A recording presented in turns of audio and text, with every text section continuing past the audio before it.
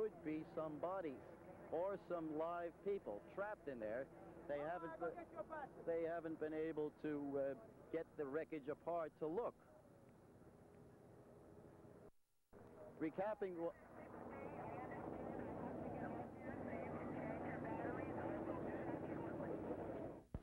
Again, live pictures from the site of today's air crash at JFK. Anthony Preisendorf, who was on the scene, mentioned the 12 people that he knew of survived. And I think Frank has some further information on the number of survivors. Frank? Well, the hospitals, Tom, have been standing by as soon as word came out that there was a crash. Emergency units have been functioning. Of course, the sad statistic is that at Mary Immaculate Hospital, Peter McDonald has informed us that they've been told to stand by. They will be acting as the morgue, and they've been told to expect at least 107 bodies, which means that they expect that many dead. The Jamaica Hospital has also been standing by. They have received 14 of the victims. As we pointed out before, 12 were men and 2 were children. Possibly, we think that 2 victims may be on their way to Long Island Jewish Hospital. The Jacoby Hospital in the Bronx, which is the unit that handles most of the burn cases in the metropolitan area, has been on its way. We've had no word from them. I don't believe that they'll have any patients. Apparently, most of the people in this crash, as Tony has pointed out, were killed. As you may have gathered, News Center 4 has altered its regular format, which is available Monday through Friday on this channel, to cover today's events at John F. Kennedy Airport. And the world continues, other matters continue pressing, and we will get on with those in a second. But does anybody here have anything they wish to add before we go ahead with that? No, I don't have anything, Tom. We have nothing. Oh, we have somebody on the beeper phone, all right, Thomas. All right. We are now going to hear, I'm told, from Tony Guida, who is standing by at the hospital with a report at Jamaica Hospital with survivors of the crash. Tony, are you there? It's Tom here in the studio. Yes, Tom. It's a pretty grisly scene at Jamaica Hospital. There are stretchers lined up on the sidewalk and the street outside the emergency room. They have received, here at Jamaica Hospital, they've received 14 survivors from the plane crash, most of them Norwegians, tourists who had been on a trip to the south and the southwest and were heading home for Norway. One of the survivors who was brought here has moments ago died. We were able to talk to another fellow from Bergen, Norway. He was in pretty bad shape but lucid, and he told us that it seemed that one wing dipped lower than the other as they were coming in for the approach, and the wing hit the ground. He thought the plane crashed, there was an explosion, and after that he couldn't remember anything else. He knows that 13 of his colleagues were brought here to the hospital, and he had been suffering terrific burns, hemorrhaging, but I imagine much more fortunate than some of the other people who were on that plane. Tony, have you been able to determine whether any members of the aircraft crew survived? Have not been able to determine that, but we were told here at Jamaica Hospital that the 14 survivors who were brought here were the only survivors. Now, that's not official. That's what the hospital people here believe. Very hectic situation, and perhaps it is not accurate, but nonetheless several officials here at the hospital told us they were under the impression that the 14 survivors brought here were the only survivors from the plane crash. All right, thank you, Tony. I assume you'll be standing by there, and if anything further develops, we'll be back with you. Okay. Thank you, sir. Gentlemen? Well, those are the grim statistics. We had the numbers pretty close. 107 are practically certain that we know of should be taken to that morgue at Mary Immaculate in Queens, and the 14 that were brought to where Tony is at Jamaica Hospital. I think it might be helpful to point out here, before we get on with the rest of the day's news, that what people who are watching this program are seeing is a news story in the making, in which information shifts back and forth, numbers of survivors, numbers of casualties, etc., shift back and forth, and we really have no terribly hard information here. And the confusion of the moment that appears on television is the confusion of the moment at John F. Kennedy, and also here in our studios. Chuck, did you want to add to that? No, I was just thinking about what the fellow said. We have an eyewitness now who was on the aircraft, a survivor who talked about that, and said the aircraft seemed very low, according to Tony. And the wing dipped. One wing dipped and hit. And these accounts are going to be very critical in determining what actually happened, whether it was a gust of wind that tipped the plane over at a crucial moment during the flight, or just exactly what happened. Tom, we just got this in. Remember, I said before that we had possibly 2 survivors taken to Long Island Jewish Hospital, Hillside Hospital, and we have their names. Mary Mooney, who is 28, she is a stewardess. You want to know if any of the crew survived, and Robert Hauser, who is 29. So there are 2 survivors who were taken to Long Island Jewish Hillside Hospital. All right, gentlemen, thank you again. A Boeing 727 Eastern Airlines Flight 66 on the way nonstop from New Orleans to John F. Kennedy Airport here in New York crashed today while attempting to land at JFK Airport. At least 100 people reportedly killed in the air crash. We've been piecing the story together for you here on WNBC-TV, and we'll continue doing that for the balance of our broadcast time this evening. As I noted, there are other things happening in the world today, and it now falls to all of us to switch from the air crash, tragic as it might be at JFK, to other events around the world and here at home, as that trite saying goes. Federal grand juries across the country today indicted 19 individuals and 6 corporations on charges involving alleged payoffs and other crimes in the recording industry. 3 record company presidents were named, among them Clive Davis, the former boss of Columbia Records. The indictments returned today in Philadelphia, New York, Newark, and Los Angeles. Jim Van Sickle reports from Newark. United States Attorney Jonathan Goldstein's news conference in Newark, anticlimax or just the beginning? When the federal investigation into the record industry was kicked off 2 years ago, it seemed to promise revelations of narcotics traffic, organized crime connections, and a raft of bizarre revelations. The indictments, Goldstein announced today, were numerous enough, over 160 counts in them, but sensational. The illegal payment to radio station personnel of property, monies, cash, in return for the payment of records, mail fraud, wire fraud, tax evasion, failure to file tax returns, and perjury. 4 indictments, 219 pages of them. Payoff, payola to disc jockeys in 8 cities, cheating, but hardly the bizarre revelations expected. Among the indicted, Clive Davis, the former president of Columbia Records, ousted 2 years ago. The grand jury in New York returned indictments charging him with failing to report over a 3-year period of time approximately $90,000 in income. Also indicted, the presidents of 2 other record companies, Kenneth Gamble of Gamble Huff and Nat Tarnopol, president of Brunswick Record Corporation. None of the dope and racketeer revelations so widely expected, but Goldstein says this is just the beginning, that his office and many U.S. grand juries all across the country are working to come up with more and maybe more. Jim Van Sickle, News Center 4. We are covering some of the other developments in the day's news as we await further word on the air crash at Kennedy Airport this afternoon. Our live units, as I'm certain you know by this time, are standing by. In Washington, the Senate Intelligence Committee heard today from an alleged underworld figure, John Roselli. He talked about connections between the mob and the CIA. Roselli, accompanied by 2 lawyers, slipped by waiting reporters and used the back staircase to enter the hearing room. The 70-year-old reputed gangster reportedly participated in a CIA-sponsored plot to assassinate Cuban Premier Fidel Castro. Also named in the plot was Chicago gangster Sam Giancana, who was murdered last week. Committee Chairman Frank Church told reporters after the 3-hour session that Roselli detailed the events and chronology of the plot. It filled us in with much greater detail and a much more complete understanding of the exact nature of the relationship and the chronology. A policewoman told more than 300 New Jersey police chiefs today that female police officers are better qualified to investigate rape crimes. Lieutenant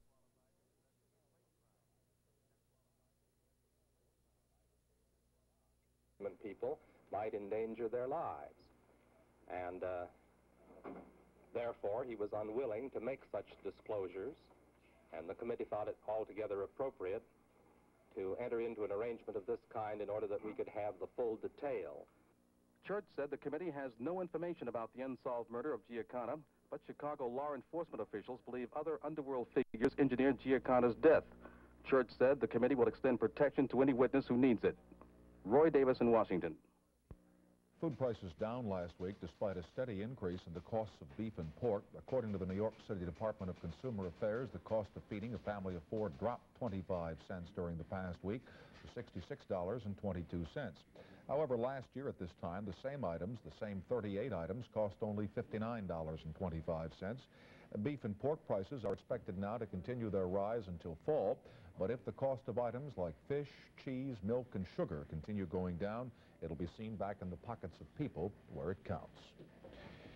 It was warm here in New York today, so it's not like I'm telling you anything you didn't already know, but what you might not have known is you could have cooled off in the IRT subway. Beginning today, you had a chance, granted a slim one, of getting an air-conditioned subway car. With details, Bill Ryan. Off the hot and humid sidewalks of Lower Manhattan and into the cooling relief of the IRT subway. The cooling relief of the IRT subway? That's right, the IRT today put into service the first air-conditioned trains to run on that line, which dates back to October 27 of 1904. You knew this event was a biggie. There was Mayor Beam and the head of the MTA, David Unish, each of whom has a car with a driver riding the subway. The ride from City Hall to Grand Central was madness in the lead car, with Beam and Unish wedged up against the front door of the train as TV lights fought the air conditioning to at least a draw. At Grand Central, we changed to the Flushing line, and as we came up into the daylight in Queens, I talked with Unish and Beam. This system is 70 years old. This retrofitting design has taken 5 or 6 years to finalize, but now we're on our way. We have 20 cars. By next year this time, we'll have 400 cars out of a fleet of 2,300 cars on the IRT system. Mr. Mayor, you're probably tired of money questions, but do you have enough to help him out? Well, yes, we've put $15 million in the capital budget this year, which the chairman is going to use for retrofitting these 400 cars that he spoke about. And we hope that more money will be forthcoming from the federal government that can help us speed the program. The mayor and Unish sampled temperatures in the 10-car train as we talked with a representative of the firm which did the installation. The temperature in this car right now, according to this thermometer, is 75 degrees. The system goes into full cooling at 76 degrees, so that indicates at the moment the system is only operating at half capacity. If the temperature goes up 1 or 2 degrees, the system will go into full capacity. After we got to the end of the Flushing line at Main Street, the mayor and Unish walked up Roosevelt Avenue for a nosh, corned beef and celery soda. As you might have guessed, the restaurant where the mayor stopped for lunch is air-conditioned, but of course the sidewalk out here is not. And that's the trouble with the trains. You walk on the air-conditioned train, you get hit with a blast of cold air. You get off, you get hit with a blast of hot air. There's only one solution. You have to air-condition the entire city. In Flushing, Bill Ryan, News Center 4. The beautiful weather that ushered in summer this past weekend may have lulled some of us New Yorkers into believing that that was what was waiting in the wings for us for the rest of the summer. Any thought that that was so was diminished as the usual fare of hazy, hot, and humid weather descended upon us today. The first indication of what was in store for us came when we learned that temperatures at daybreak were already in the mid-70s. And as the thermometer climbed throughout the day, New Yorkers mapped out their strategies for coping with the hot weather. For some people, it was a signal to get out into the weather, to lunch outside modestly or extravagantly. And the mini parks were filled to capacity. Many chose activities in Central Park: fishing, boating, riding, or just sunning. For other people, the heat was a signal to get in, out of the weather. It was a good day to go to the office, the air-conditioned office, or hunt for bargains in air-conditioned stores. It was also a good day to see a giant shark on the silver screen in an air-conditioned movie theater. And what better time to have lunch with an old friend in an air-conditioned restaurant? And some discriminating travelers even looked for air-conditioned taxis to get in out of the heat. Further encouragement to get in out of the weather came from the National Weather Service, which issued a midday air pollution statement. It said the hot and humid air had caused some marginal air pollution problems, producing measurements in the unhealthy range. The indications are that the sticky, hot, polluted air would be cleared away by afternoon winds and showers and would be replaced by refreshing air from Canada on Wednesday. And we can rest assured that we haven't seen the last of the 3 H's, the hazy, hot, and humid weather that's probably going to become the norm for the rest of the summer. In Central Park, trying to keep cool, this is Norma Quarles, News Center 4. On a warm day in New York, a tragedy at John F. Kennedy Airport this afternoon. Eastern Airlines Flight 66 en route nonstop from New Orleans. The Boeing 727 crashed just short of the runway. Many people killed, at least 100 we are told. And we have just received a report that Jacoby Hospital in the Bronx is now gearing up to treat survivors of the air crash. There are 14 known survivors at this point, and the hospital has asked that we announce that all per diem nurses report to Jacoby Hospital as soon as they possibly can, or call 430-5161. That's 430-5161, and only per diem nurses at Jacoby use that number, please. At Jacoby Hospital in the Bronx, they're being asked to report for duty as soon as possible. After these announcements, News Center 4, well, we are not going to have the announcements, I'm sorry. We are standing by for a report from Robert Hager of NBC News at the air crash site, and we will go to him as quickly as it is technically possible. We have about 30 seconds standing by for Bob Hager at Kennedy. Again, let me just repeat that per diem nurses at Jacoby Hospital are being asked to call 430-5161 if they cannot report for duty as soon as possible. If they can, they are being asked to proceed directly to the hospital, treat survivors of the air crash at JFK this afternoon. The aircraft apparently crashed at about 4:10 p.m. today.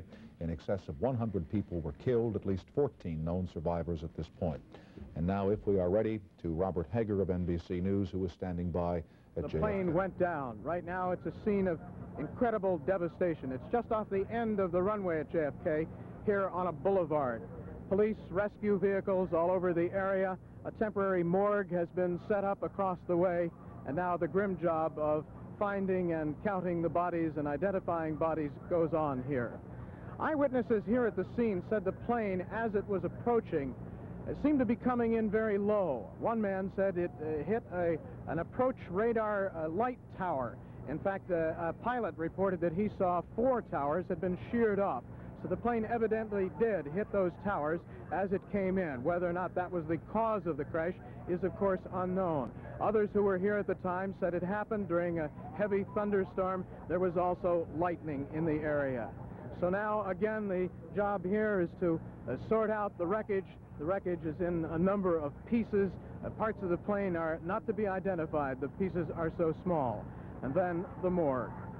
This is Robert Hager, NBC News at JFK Airport. We cannot converse with Mr. Hager. What you have seen is the first news that most of the rest of the country is getting about today's air crash at Kennedy. That was a part of the NBC Nightly News with John Chancellor, which will appear on this channel at 7 o'clock tonight, but which is fed to the rest of the United States at 6:30 New York City time. Again, in excess of 100 people killed today, 14 known survivors. A number of eyewitness accounts indicate that lightning may have hit the plane, that it was coming in very low on its final approach, that a wing dipped. We've had speculation that possible weather conditions affected the crash, but at the present time, that is all speculation. Now back to the rest of the day's news, which is a hell of a transition. A delicatessen truck filled with cold cuts and coleslaw met a commuter bus in a midtown intersection this morning. The truck fell over on its right side in the middle of Madison at 47th. Fortunately, the bus was almost empty. Only one of its 3 passengers was hurt, along with both drivers. None of the injuries serious. But if you were among the many motorists in that area at the time, you may have thought that traffic would never recover. The deli truck fell on a telephone company truck, but the telephone company employees were not harmed. I really can't get excited about delicatessen truck crashes at this point. We will continue after these announcements.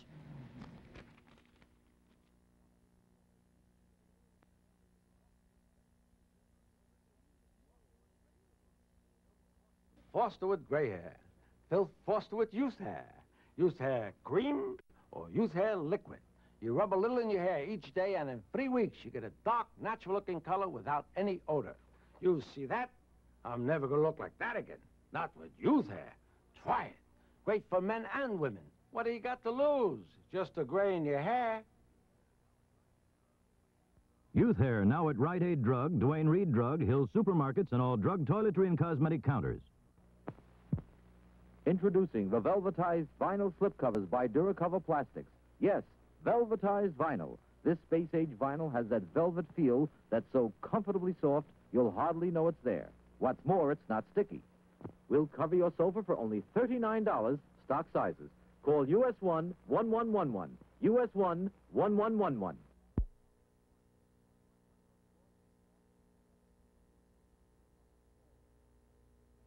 Bermuda Triangle, terrifying supernatural graveyard for ships and planes, or baloney. Read Solving the Bermuda Triangle Mystery in July Reader's Digest, on sale now. 20 years ago have a major problem, thyroid cancer. They should check with their doctors. It's a serious...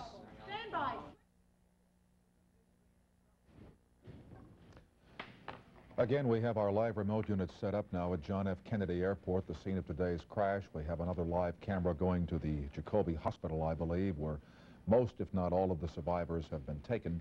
And while we are waiting pictures from those two locations, we'll talk here for a couple of seconds about health problems with Dr. Frank Field. If you or anybody you know had a series of X-ray treatments for swollen tonsils, for adenoids, thymus gland about 20 years ago, you ought to pay close attention to this report by Frank Field. Frank?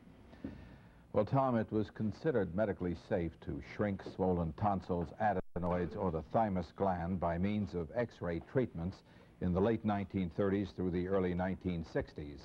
But this kind of X-ray radiation was stopped, and now it's being found that patients who received this extensive radiation 20 years ago may be at a high risk of developing thyroid cancer. Now, Dr. Samuel Maydell describes how thyroid abnormalities may be detected. Fortunately, most of them are what we call benign cancers, in that, although they really are truly malignant, they spread very slowly. They grow slowly. The cure rate is very high with thyroid cancer, with most of them, and we can discover them very easily. See, the thyroid gland is situated just around the windpipe. There's this bump in everyone's neck called the Adam's apple, which is really the thyroid cartilage, and that's the top of the windpipe. The windpipe then extends down below it, and the thyroid sits on both sides of the windpipe, right down here low in the neck. And so it's superficial, it's very easy to feel. We can find even very small bumps and lumps in it, and if you have a tumor or a cyst or cancer in the thyroid, we can pick it up very easily. One other thing we can do is we can do a thyroid scan. And to do that, we give you a little dose of radioactive material, sometimes called the atomic cocktail, and not enough to have any real effect on your body, but enough to visualize your thyroid gland. This material is taken up by the thyroid, and if we then put you under a scanner, we can see the thyroid gland. For example, if you want to look up here on this view box, here are two examples of thyroid scans. All these black dots represent material, radioactive material that was taken up by the thyroid gland, and the patient was then examined with this scanner, which is sensitive to this material and creates a photographic image of the dots. Here's another one, where as you can see, the uptake was not as uniform as it was here, where there are areas that aren't quite as black, where there's small gray dots, and even areas where there are no dots. Now, these would represent small cysts in the thyroid gland in this patient, and if you had one or more of these, we could detect it by this method. But most of the time, we can pick it up by simple physical examination alone. So it's very easy to examine the thyroid. It's very easy to detect. Anyone who as a child received an extensive series of X-ray treatments for a condition around the head, neck, or chest should have this type of examination. Now, I want to stress, not children who've had X-ray examinations of the head or chest or neck, but children who've had a series of treatments for any benign condition, such as enlarged tonsils or adenoids or enlargement of the thymus gland. This type of treatment in the late 1930s up to the early 1960s was a fashionable type of treatment and thought to be a good type of treatment for that condition. It is very important that all individuals who received extensive X-ray treatments during infancy or adolescence should mention these treatments to their family physician at their next checkup. This is not an emergency, but the next checkup they should mention this. Or call the hospital or the doctor where such treatments were given. Or call your local medical society for the name of a doctor who can do a checkup on the thyroid. Now, the New York State Medical Society is aware of all this, and it is preparing a pamphlet with more information on the subject. And if you're interested, why, please drop me a line here at NBC. Do not call me. Drop me a line, and I'll send you the pamphlet.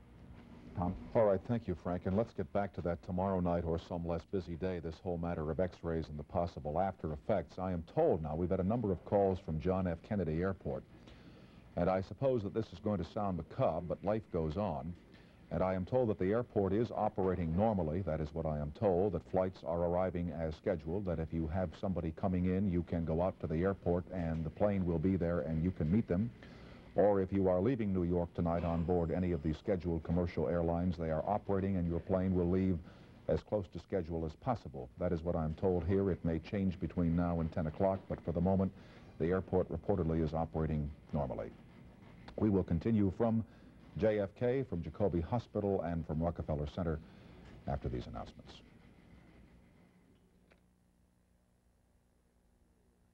Shell Information Series, 1975 cars.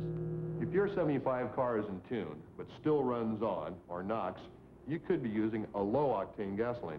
Your engine might need one of the higher-octane unleadeds. For example, Shell Super Regular Unleaded. Its higher octane fights engine knock and run on. It's also blended to help correct hesitation and cold engine stallouts. Drive only when you have to, and choose a gasoline that's right for your car. The Wiz, winner of 7 Tony Awards, including Best Musical. He's on down the road. He's on down the road. Come on, he's on down the road.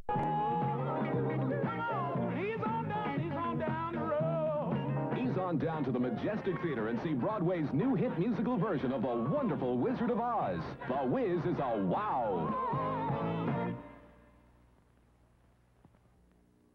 Oh, you can't get by if you're on the fly with a gulp or two from a cup. 'Cause your energy pool needs that morning fuel, so eat breakfast, don't pass it up.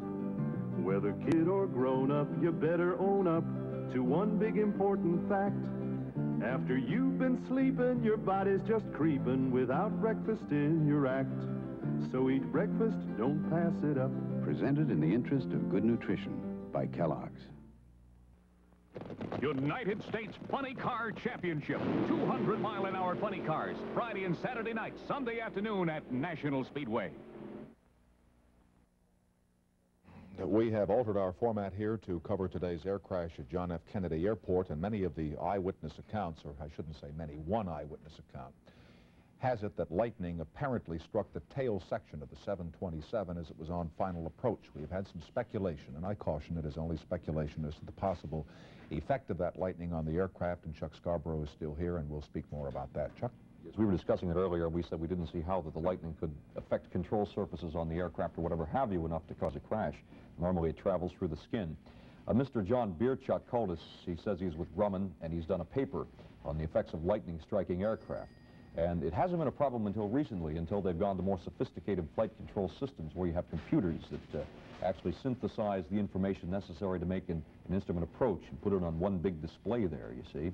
So the pilot is watching a computer, really a computer readout, mechanically done, while he's flying down on instrument approaches.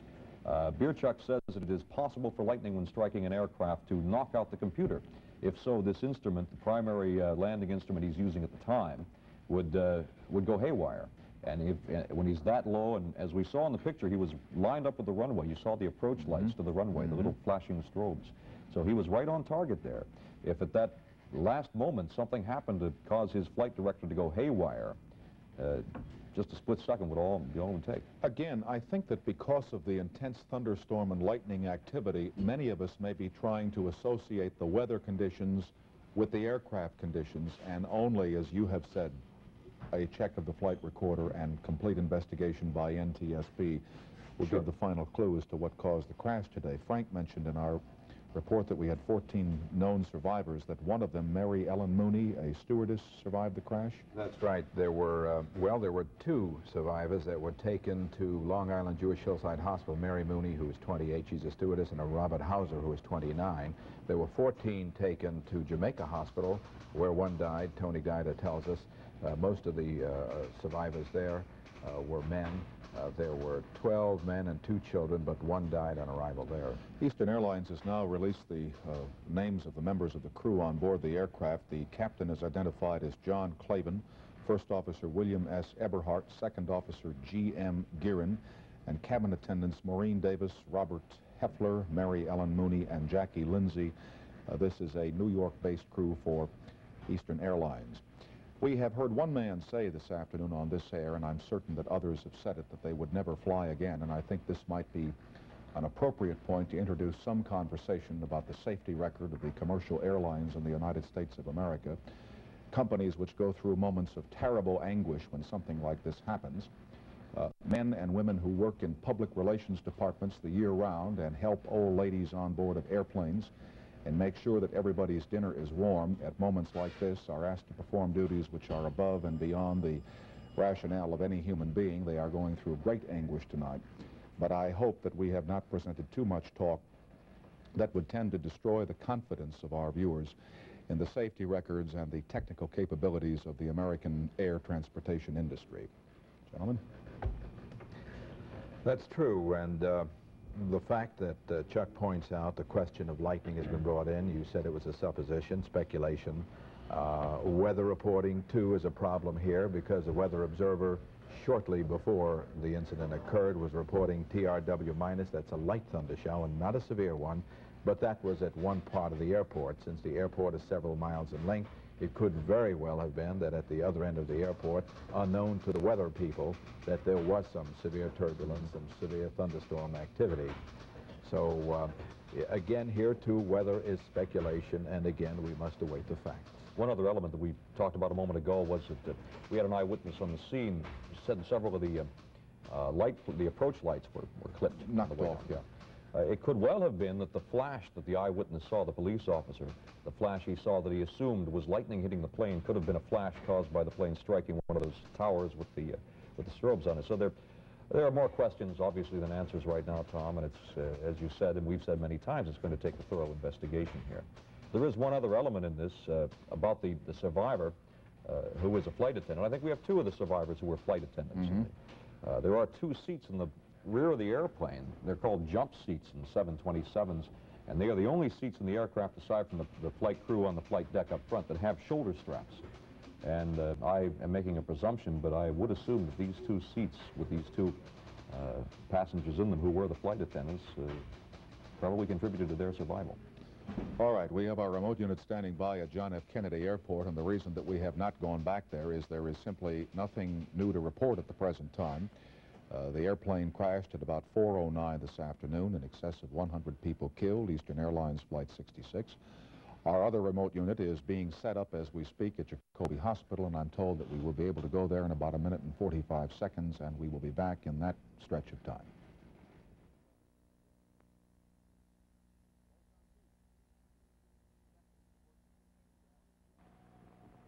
You can do beautiful things with Schweppes tonic water, bitter lemon, club soda, and ginger ale. Everything Schweppes touches, it improves with the sparkle of Schweppescence and the curiously refreshing quality you get only from Schweppes. Let everything else be ordinary, the taste of Schweppes makes it extraordinary. Schweppes, the taste maker. Come to Mama Leone's where the... Paul Newman. Drowning pool. I spotted your car. You spotted my car. Will it wash off? Harper days are funny days. Mystery days and shootout days. Sexy days and action days. Days more fun than you remember when. Harper days are here again. Paul Newman is Harper in the Drowning Pool. Rated... Starring Paul Newman and Joanne Woodward, starting tomorrow. I am in error when I say that our remote is going to be set up at Jacoby Hospital. It is going to be at Jamaica, but Frank advises me that the 2 will both be coordinating their efforts in the treatment of the survivors of the air crash today. We have confirmation now that 2 members of the Eastern cabin crew did survive, Mary Ellen Mooney, a stewardess, and Robert Heffler, a steward, both members of the Eastern crew based here in New York. While we are waiting for our remote facilities to become available, here are some other things that happened today. There was a time when nearly every American carried the name Ivy Baker Priest in his or her wallet or pocketbook because she was the treasurer of the United States during the Eisenhower years, and as such, she had her signature on every single piece of paper money printed by the United States government and on every single piece of counterfeit money printed by some counterfeiters. After serving for 8 years in Washington, she went back to California. She served 2 terms there as treasurer of the state. Mrs. Priest died of cancer last night in Santa Monica at the age of 69. She once said that she was qualified to be the treasurer of the United States because she came from a background of poverty, and she liked to tell friends that it was a safe bet that she handled more money than any single man or woman in the history of the United States. If your sex life and your tax life are related, then Uncle Sam thinks he is justified in keeping tabs on your sex life. Internal Revenue officials made that point today at a House committee hearing on IRS snooping. Here's a report. It wasn't a good day for the IRS. A report that they released to other agencies, but not to the subcommittee, appeared in this morning's newspaper. And Chairman Benjamin Rosenthal was not amused. I think you're a candidate for contempt of Congress. Yes, sir. And the committee will consider that at the conclusion of the hearings. Operation Leprechaun, run by Agent John Harrison in the Miami office of IRS, resulted in files being established by confidential informants that investigated the sex lives, drinking habits, and hang-ups of a number of important people in Miami, including the state's attorney. A newspaper broke the story. Assistant IRS Commissioner Warren Bates commented. There was some evidence, there's evidence that he gathered information on the social activities, sex lives of individuals, why he did this, that were not in any way related to tax, to the administration of taxes. Why he did this, I don't know. You'd have to ask Mr. Harrison. His answer was that he felt that everything he gathered was tax-related when we interrogated him. According to IRS Commissioner Donald Alexander, the investigation was to determine tax dodgers and criminals. The premise being that if you set up a mistress in an expensive apartment, you might be a tax dodger. But, said Alexander, the new commissioner, that's all over now. Bill Aylward on Capitol Hill. Today, one of the worst aircraft disasters in the history of New York aviation. Anthony Preisendorf standing by at the crash site just off the runways at JFK. Here is Anthony Preisendorf.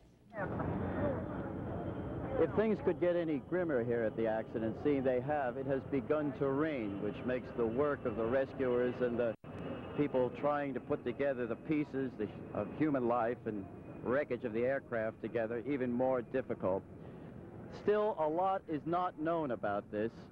What we do know is that the plane was coming in for a rather routine landing, and an off-duty Nassau County policeman, Paul Moran, says he saw lightning strike the tail section of the plane as it was approaching the runway.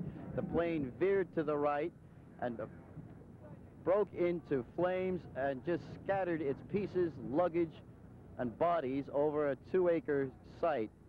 Also knocked down one of the landing lights. The reports are conflicting at this point. Some say there are 2 or 3 survivors. Some say there may be as many as a dozen.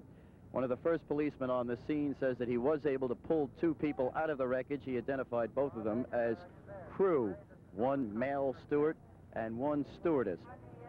Underneath every one of those white sheets, a body or a piece of a body.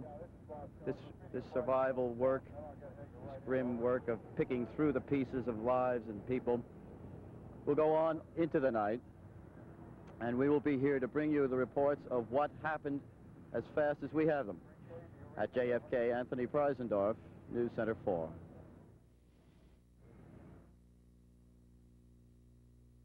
All right, thank you, Tony. The worst aircraft disaster in New York City history was the collision, of course, of a United Airlines DC-8 jet and a TWA Super Constellation. They collided over the city. 134 people were killed at that time, including 6 on the ground. That took place during December of 1960. In March of 1962, an American Airlines 707 jet crashed on takeoff. 95 people died. And then in February of 1965, an Eastern Airlines DC-7B crashed into the Atlantic after takeoff. 84 people killed there. In excess of 100 people killed today in the crash of a Boeing 727 Eastern Flight 66 nonstop New Orleans to John F. Kennedy. We will join John Chancellor for the NBC Nightly News at 7 o'clock, and then most of us, or some of us, or all of us will be back with a special report live on the air disaster today here on Channel 4 at 7:30 p.m. tonight. Again, the airport is operating as normally as possible, considering the conditions. If you are leaving the city tonight, I am told that all commercial flights are operating as close to schedule as possible, and they are arriving the same way. Needless to say, people are being asked to stay away from the crash site because they have more people there than they need. What you have been watching here is television in the raw, a news story in the making. Much of what has been said here and elsewhere is wrong information only because we know nothing truer at the time, and that will be left to some future determination by those people who will be assigned to investigate the air crash at JFK today. For all of us who work at News Center 4 at JFK and our hard-working tech crews, thank you for watching, and until 7:30, good evening, everybody. WNBC-TV, Channel 4, New York. I'm Henry Marcotte, and this is a WNBC-TV editorial. In 1965, Congress passed the Voting Rights Act, which banned literacy tests and placed local election boards under the jurisdiction of the Federal Department of Justice. This permitted millions of black voters in the South to exercise their franchise to vote. Congressman Peter Rodino calls it the most effective civil rights legislation ever passed. The Voting Rights Act will expire in August. An extension of the act has been passed overwhelmingly in the House of Representatives. The measure is sponsored by Congressman Rodino and Herman Badillo, and it would extend the act another 10 years and expand it to citizens of Spanish heritage, American Indians, Asian Americans, and Alaskan Natives. 3 counties in New York, Kings, New York, and the Bronx, and 3 towns in Connecticut would be affected by the extension. These areas, with a high concentration of minority language groups and a high rate of illiteracy, will receive special Justice Department attention during all elections. Although the act cleared the House by a vote of 341 to 70, it is faced with attempts to weaken it in the Senate, and there are some fears it may be kept in committee after the 4th of July recess, and the present act will expire without extension in August. This cannot be allowed to happen. We suggest you write your U.S. senators and the chairman of the Senate Judiciary Committee, James Eastland, and urge them to work for passage of S-1279, the Voting Rights Extension Act. This has been a WNBC-TV editorial. I'm Henry Marcotte. Sum up 25 years of global NBC News coverage in 2 words: John Chancellor. Translate 45 overseas assignments into each fast-breaking report. John Chancellor. For the news you must have, total information nightly. John Chancellor on NBC Nightly News.